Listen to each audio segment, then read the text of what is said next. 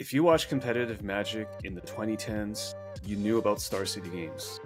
Star City Games pioneered the idea of a tournament series and broadcast tournaments where the storyline of the Magic Grinder, a young, traveling, road-tripping Magic player, was open in plain sight. It created and maintained the careers of many a Magic player. It created legends, some good, some not so good. There was nothing inherently revolutionary about the idea of a regional tournament series. We've had high-stakes tournaments showcasing some of the best Magic talent in the world since the early 90s. But SCG mastered the art of refinement. It made you care about the players. There was a leaderboard to see who would be the SCG Player of the Year. And it was broadcast to the world via the power of live streaming and tournament production. Now, all of that is in the past. The pandemic happened. SCG moved into a different direction, and the rest is history.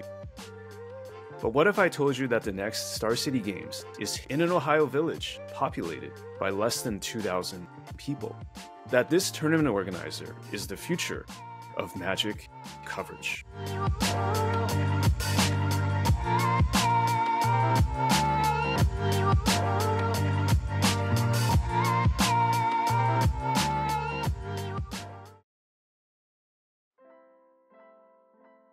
First, let's understand the business of Apex Gaming.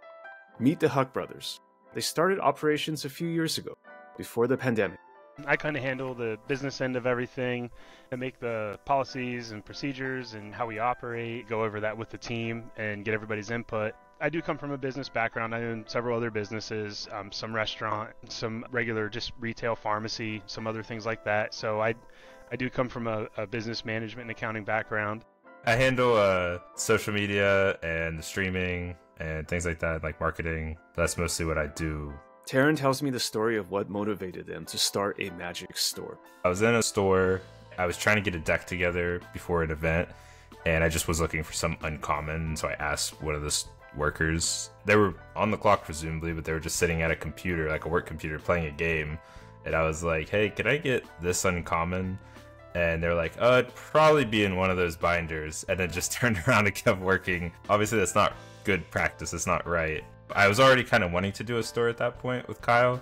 That's not how it should be. And I want to do things this way and do them the right way. This is the way. This is the way. This is the way. Now, taking that story and applying to the store itself, the Huck brothers tell me about appearances, namely how importantly they view the layout. Something that basically every player that walks into our store says is like, wow, this is nice. Like, I didn't know this was down here. We really felt that everything had to be nice. Upscale where you're going into. Nice floors, nice walls, remodeled space, wood tables, nice restaurant style padded chairs. We just didn't want it to turn into like a club or something where just like a few guys hang out. We wanted it to be like really open and clean, and children can feel safe there, parents can feel safe taking their kids there, and everyone can have a good fun time in like a nice environment. There's tons of people that just like, oh, I play Magic. I played Commander around the kitchen table with my buddies for years now or whatever, and then they see your shop and they stop in, and we've attracted a lot of new players. There's Magic everywhere. This is the part where I tell you about Apex Gaming's highly unusual store practices. Apparently, they go out of their way to deliver an amazing customer experience. One of the number one rules we came up with is we're going to make an offer on every card that comes in. One of my pet peeves is going to a store and not being able to sell your cards. It's kind of frustrating. I totally get it. I understand. I just think that it makes for a better community if stores are able to buy cards, or at least make a reasonable offer. Okay, fine, so Apex will buy any card from you. But here's the fun part. They'll also sell any card to you, whether they have it in stock or not. When we don't have the cards, we order them either from TCG Player, Star City Games, Card Kingdom, wherever we can get the cards for our customers so they don't have to pay shipping. So everybody puts their orders in, we go out and order all the cards and get them in for everybody. Basically, if you have store credit with us and you want to buy some cards using your store credit, we'll just pull out the cards that we have, but then also just place an order to Card Kingdom or wherever we can get them cheapest, TCG Player or whatever, and then have your whole deck or order like ready for you to pick up. Think about it logically. You might as well make it a good experience for the customer because they're going to go buy the card wherever they're going to buy the card anyways if you don't have it. So if you help them out, why not? We're already ordering. We can already, we can save them shipping, whatever, make it easier for them, and yeah. So it just kind of makes sense actually when you think about it. Let's help them out. This is quite unusual. Are you telling me that a Magic store in the year 2024 is actually looking out for its customers? There's a trend here in terms of how Kyle and Taryn conduct themselves. But let's revisit this topic as we explore more of Apex gaming. As far as attracting players, I think that comes from our passion for running competitive tournaments. And that's what really brings the players to our area. Really good payouts and treating the player base with as much respect as we can. I mean, we have players, we're kind of in the middle of nowhere, and running really good tournaments, in my opinion, is what brings them down, to our shop. The Huck brothers talk a good talk, and the Twitch coverage, I must admit, is excellent. But I wanted to make sure that all the stories lined up. So I reached out to some Apex Gaming regulars to see what's up. My name's Krista Oskopinski. I'm a Magic grinder from the East Coast. I played in DreamHack Dallas. I qualified for DreamHack Atlanta, and I played in that as well. I'm Ryan Hayes. I played Pro Tour Ikoria. It was on Arena. I just played Pro Tour March of the Machines. I'm TJ Radizak. I qualified for a Pro Tour back during COVID. It was one of the first online Pro Tours, I think. I've grinded a lot of the SCGs, at least locally this year, that I've done pretty well at. So it's about 4 times I've been to Apex. And I've been playing a lot on Apex, doing reasonably well in that series. I've played a lot on the Apex circuit. And most of our local players drive an hour to 2 plus, and a lot of them come 6 hours regularly playing our big tournaments. It's actually a little bit of a trek for me. I would say it's about 7 or 8 hours to get there. But that's kind of the fun, is these big events and traveling with your friends, all getting in a car, talking game plans and strategy on the way. So I think that's kind of the charm of it too. Every so often, the bigger competitive kind of convention style weekends, people really like to travel out to those, and they'll get hotels and stay. Usually when I go, I'll play the entire weekend that's offered. They definitely make it worth your while to be there for the whole weekend. There's always things going on. It's pretty incredible. I think it's very difficult to go there for just a day or something if you're in Ohio. They're based in an area where there's just a lot of almost nature surrounding them. So if you're kind of going in for the trek, you need to kind of go in for the full weekend, but they totally make it worth it. They have side events, they have re-CQs going on and everything if you drop out of their main event. They have stuff going on all weekend, so it's great. It's kind of cool because it's in a smaller town. You walk in and it looks like it shouldn't be anything bigger than just your very small local game store, and then they just, every time I've been in, it just expanded the place. Every time I walk in, I feel like he's showing me a new project. I've never been to any kind of Magic event that I felt more comfortable at than the Apex events. Something that Apex always had is hot food at cheap prices, tastes good. They have clean restrooms, which I'm pretty picky about, so. And it's really cool, just see it from the outside and how it's kind of progressed. The past 2 times I've been there, they've just added addition after addition. They added a bar, they added 6 new restrooms, they are always trying to upgrade their coverage and everything. So it's just kind of incredible the lengths that they go to for their players. It feels very community driven. They are hearing what we have to say and what our needs are, and they're trying their best to meet those needs. We get to work with Wizards on the event side too. They're a great partner. They help sponsor our events, make the Invitational Series possible. They really want us to be bringing competitive Magic on the lower level, the regional level, to life. And without us, they'd have a hard time with it. So they do want to show us support. I think the other thing that they like is our series really incorporates other local game stores. We have many, it wouldn't really be right to call them satellite stores, but they'll host Apex Invitational Qualifiers, we call them AIQs. And they're just 2-slot events that earn an invitation to our big. Last season, it was a $20,000 invitational. I think the fact that we incorporate and we work together with many other local game stores makes it kind of more attractive for them to work with us, because then they kind of get to work with all of them too. Here, the players talk about the quality of play and smooth tournament organization being a major factor for them to come. Caldwell's a little smaller than most tournaments you would go to. The events are very well run. They're, not quite as big as something like an NRG or like an RC, but they have a bigger feel than just like a normal 1K, which is a really great sweet spot. They really put the player's experience first. There was an invitational, a 20K invitational. Basically, you win one of their Apex Invitational qualifiers, like they started the series, and you got to play in this 20K with 60-something people overall, and there was one slot for some reason because a few people didn't show up because of they were sick or something, and there was only one slot that wasn't going to get cashed out. They're like one slot short, and like Kyle, the owner of Apex, was like, hey, we're going to pay out this last slot so like nobody feels bad about it. He really goes out of the way to make the player's experience very good, and you feel good about your playing. There's really no feel bads when you go and play these events. Everything that goes into the prize pool comes right back out. High quality judging matters. Players want competitive scenes with solid rulings enforcement. Their judges are great. The judging staff's always super great. Aaron Hammers usually does it. It's been super great. We've had Garrison come down. Elliot Raff's been down here a few times. I've loved getting to talk to the judges between rounds, see how the stuff is going. The judging staff's great. Like, all the players are great. The people from like the surrounding community have been awesome. The influencer/creator strategy. Kyle and Taryn are pretty savvy about this. Big names build legitimacy, and it's a part of their marketing and outreach strategy. They try to do a lot of creator involvement and very notable player involvement too. It's really cool just like every time we go now that like more and more new people or popular people, like people from the Magic community that like you would know from just like watching streams and stuff, are starting to show up and give it kind of the recognition I think it deserves. Will Hall's been here from the UK. Young Dingo's been out here from California to multiple tournaments.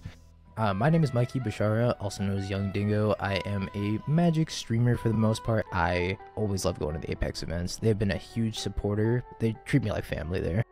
I got to play in their Lorcana Invitational, and they got some extremely notable names out there. People like Nathan Stoyer, people like Brian Koval, just amazing players at the game. There's like a real draw to come out. Remember what Krista said about making the weekends an event. Apex Gaming offers that in spades. We have Command Zone passes for when we do our like convention style weekends. People can buy into the Command Zone and they earn tickets and can go get something from the prize wall. It's a fun weekend for those more casual players too to participate in. I've got one of the big cards from Apex and everything too. Things are very like reasonably priced and things are obtainable there. They're not trying to shark you on anything. He runs his prize wall with tickets and stuff, and if people are just short on tickets, he's like, don't worry about it, like, I got you. That's on me. Here's some tickets. Go get what you want to get. I just always feel good there, like I'm getting my money's worth. It's a nice feeling as a player to feel like almost other players are looking out for you. Apex feels a lot more like a mom and pop shop that just wants to like take care of you and make sure you have a good experience. And I think that's really the difference. I have never been to a better paper tournament. It's one thing to run a decent Magic business or host regional tournaments with solid prize pools. It's quite another to get the word out on a global level. These days, someone like me living all the way out in China can watch high-level paper Magic streamed in Caldwell, Ohio. Here, Kyle and Taryn break down the ingredients of good Magic coverage. Largely it's gameplay. The thing that viewers care about the most is just watching good gameplay, which sometimes can be out of your control. When we have the big weekend tournaments, we have some really good competitors, so we just make a point to get our talented players on stream and players who are doing well in the tournament. And then I would say commentators is the other thing. And I think that's something that we didn't understand when we started, but really good commentary is really hard to do. I mean, it's a talent. We've basically sort of contracted that out to Todd Anderson and Ross Merriam. I mean, their commentary is top notch. They do a tremendous job. Todd Anderson and Ross Merriam. Big names bring legitimacy to events. I'm Todd Anderson. I play Magic the Gathering for a living. I'm a streamer. I've been playing professionally for almost 20 years now. I have a lot of wins on the SCG Tour. I have 4 Grand Prix top 8s, 2 invitational wins, and 2 different tournament series. And yeah, that's me. I'm Tandy. I'm Ross Merriam. I'm a longtime Magic player.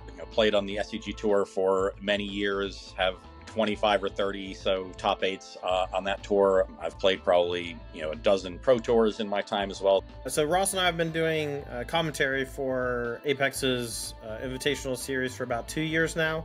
2022, I just randomly stumbled on one of their live streams. The co-owners were playing on camera, and they were just fielding questions from chat, and I was just like, hey, where are y'all located? Okay, what's up with your store and your stream? They gave me a whole spiel, and I was like, cool, do y'all want real people doing commentary? When things started opening back up, there weren't that many tournaments, but most of the commentary gigs either disappeared or became online only. And I wanted to go back to the meeting people, hanging out in the store, talking to the people that are actually playing in the events. And Apex was very open to bringing Ross and myself on board to do this. I was blown away the first time Todd and I went up there for that Season 1 Invitational.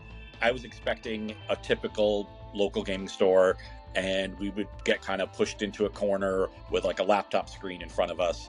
And instead, they have a fully soundproofed booth in the back of the store. So we don't have to deal with noise. We have this huge flat screen TV in the booth that projects the matches for us so we can see everything very clearly. And then off to the side is the sort of director chair and all the computer that they use. So it was a much more high quality setup than I was expecting.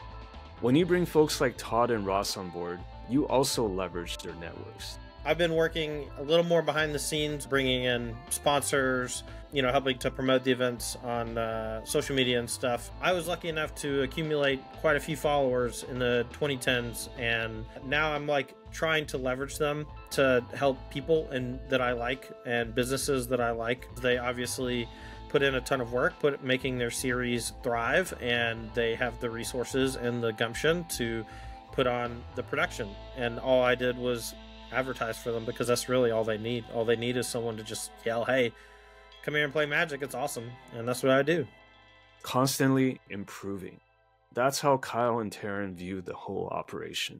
And here, they're pretty open about being open to feedback. They're really open to new ideas. It's very clear from working with them that they care about putting a great product out for their players, for viewers on the stream. Not only have they done commentary for us, but they give us pointers, and they've really talked to us about that side of Magic, having previously worked in it and been in high-level tournaments. They've really helped us and given us a lot of pointers. They're willing to invest in something that may not have immediate returns, maybe something that requires long-term building. So they're very future-focused and forward-thinking, and that is something I really appreciate. Kyle's a businessman. He's very smart when it comes to actually planning out a lot of what's going on in the future. He's an open book. He explains why he does everything all the time. And I think that's very admirable also, that he's so open and upfront with everybody that he works with. And yeah, working with them has been a dream. They're extremely professional, they're passionate, and they hired Ross and I to come do stuff, so we like them because of that too. There's also the technical aspects of the stream production. This is where Taryn geeks out about the details. And yes, the details do matter. The overlay, your production value in general, having smooth transitions. So we have something called a stinger transition where it kind of wipes away and the Apex logo floats in and things like that. You don't want it to be distracting and in the way of watching the game or anything, but you want a little bit of smoothness, fading in between scenes, switching to player cams, things like that. The next part is super important. It's what large-scale tournament productions do well. The storyline. Give the audience and players a reason to care. Basically, what are the stakes? It's something that we kind of started working on in our last couple seasons, and Todd and Ross have been working on that with us. They kind of do a good job with their commentary of just bringing it to the front of what the players are playing for, what they've done in previous tournaments, where they've faced off before, who won last time. They just do a tremendous job of just kind of like off the dome knowledge, even if we don't have a bunch of like statistics available or things like that. Doing like player cards, we kind of pop up a card of like some of our more prominent players on our series, and you know, some of their accolades and things like that. To craft like a narrative like that definitely does a lot to engage your viewers, just retain viewership, but make just a higher quality product in general. The only thing I've heard about Apex that people really want is they would like it to be a traveling series. Right now, it's a home store, but it's spiderwebs. I will say the one downside of the Apex events is the location. There's nothing in Caldwell, Ohio. Like, I had talked to them about, hey, like, what about just renting out the convention center in Columbus? Because, like, when you had, like, the SCGs and stuff, it was like, oh, I know what the SCG tour is. Okay, where are they going to be? I would love to see them go to, like, a convention center and do something like that. I think that'd be great. I do think that he could advertise his events a little bit better, and that he could consider expanding or maybe getting like a moving tour like SCG used to do, because I really truly think if they had the resources, Kyle's got the will to be the next Star City Games. Yeah, I think at a certain point, Apex will have to put on events outside of Caldwell. I don't know when they will reach that point, but I expect that to be something that gets explored relatively soon. This is definitely a challenging topic because it's the classic expansion problem. How do you maintain the bottom line and grow at the right levels? Let's say you rent out convention centers and people don't show, then it's a huge financial blow. But as a business, are you leaving money on the table if you stay local in a village, again, of less than 2,000 people? What Apex Gaming has shown is that players are willing to make it out to their tournaments. But is there an opportunity to get larger? This is something that only Kyle and Taryn will be able to answer with time. I also asked Todd to compare and contrast Apex with some of the other regional players, like Nerd Rage Gaming, aka NRG, out of Chicago, Illinois. I think NRG coverage is stellar. It's extremely professional, very well put on, and everyone who plays those tournaments really enjoys it. For me, it's a regional thing. Like, he's kind of up in the Midwest area of Chicago. That's just like too far for the majority of me and my folks in this whole area to get to. Because of that, I think that there's just like a huge Magic audience that was the SCG Tour, the Eastern Seaboard, basically just can't play these events, but it's a wonderful production. Both of these do remote commentary.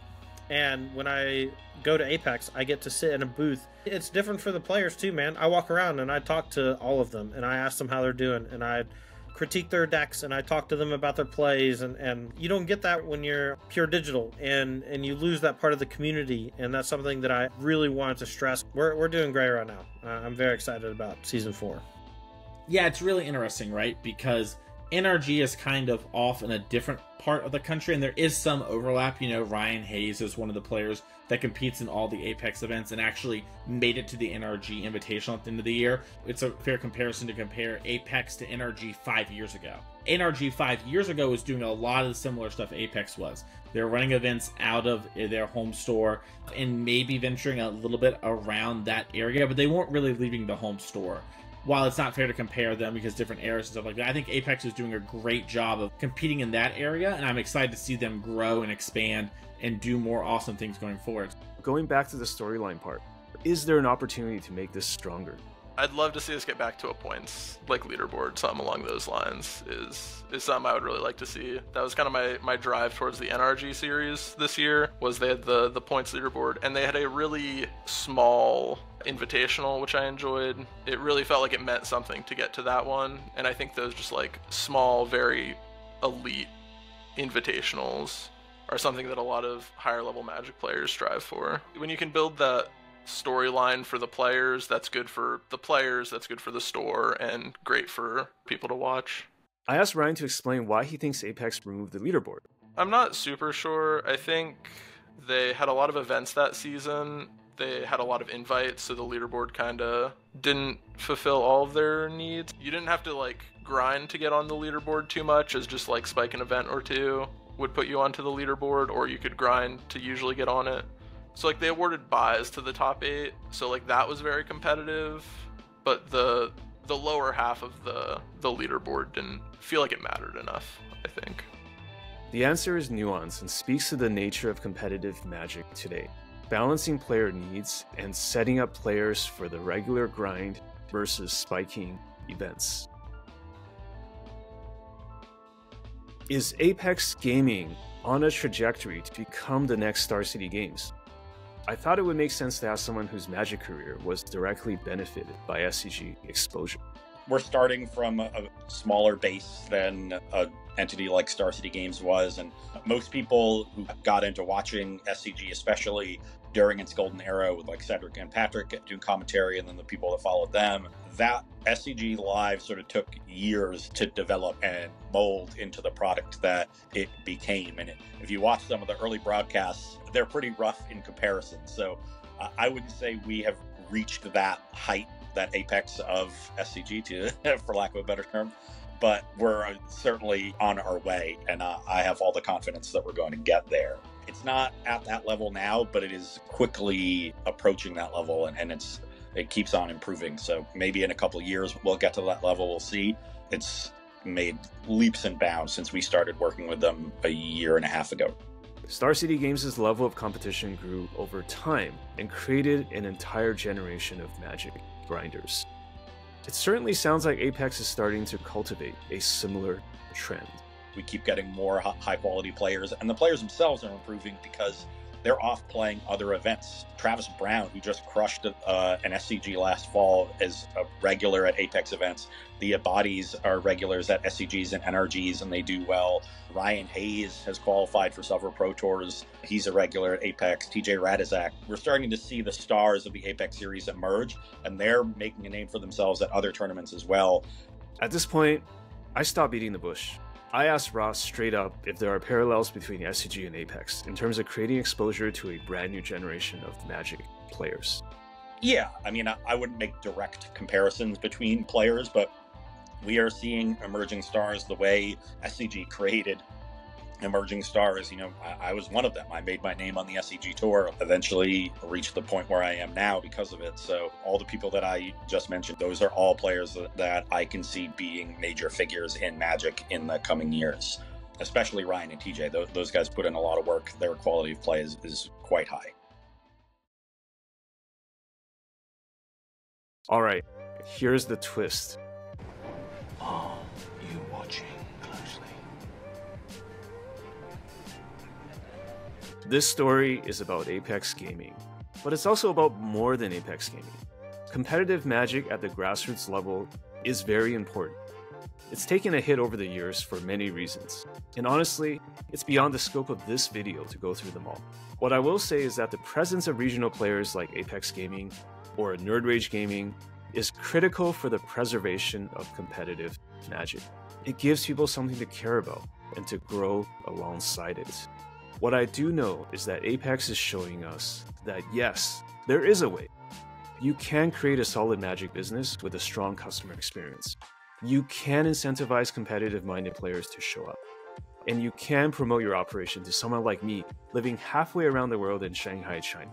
Last but not least, you can be open to community feedback and work on ways to get better, to expand, to constantly improve. What Kyle and Taryn have done is take their community-minded business approach and apply it to the space of Magic the Gathering.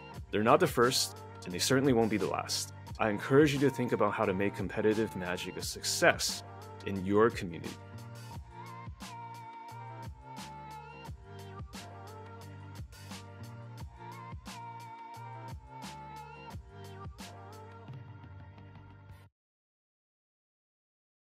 Thanks for watching. If you've enjoyed this video, please tell a friend. And if you're interested in directly supporting Humans of Magic so that I can continue making stories like this, please consider contributing to my Patreon. Thanks again, and we'll see you next time.